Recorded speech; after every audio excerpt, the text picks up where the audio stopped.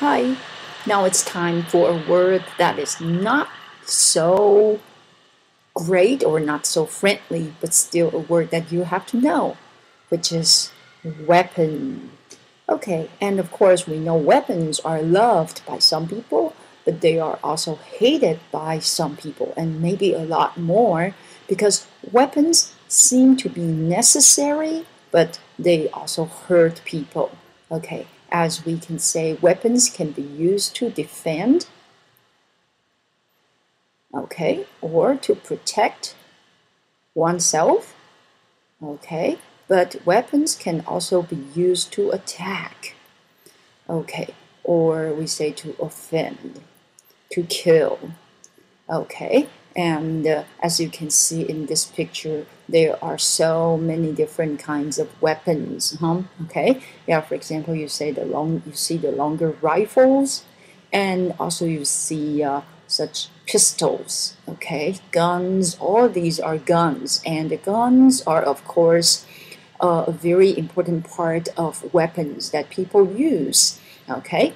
And but basically we can say these are guns, but of course guns are also weapons, okay. And as you can see here, this soldier, he is using a gun, he's using weapons, okay, to fight, or maybe he's practicing, I think, okay.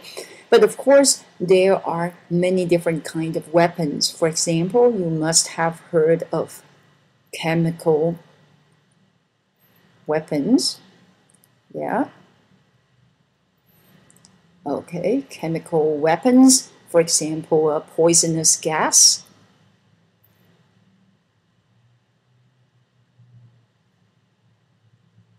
Okay, or you must have heard of weapons of mass destruction.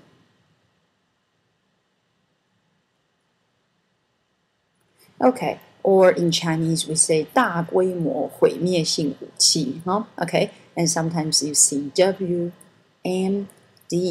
okay, and that stands for weapons of mass destruction. And these can refer to, for example, chemical weapons or biochemical weapons.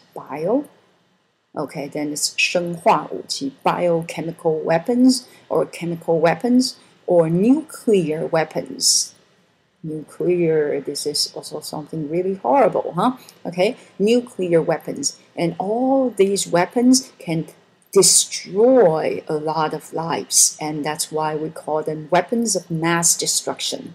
Okay, but a weapon, of course, can be used to protect yourself, and somehow you may need, a useful weapon that is not to kill but to protect. Okay, and hopefully, when you know better a language, it's going to protect you from getting harmed. Okay, and I hope English can be something like this. Of course, you don't use English to kill. No, that's impossible. Okay, but you can use English to avoid some harm in your life when you go abroad. Okay, so much for the word weapon. See you next time. Bye.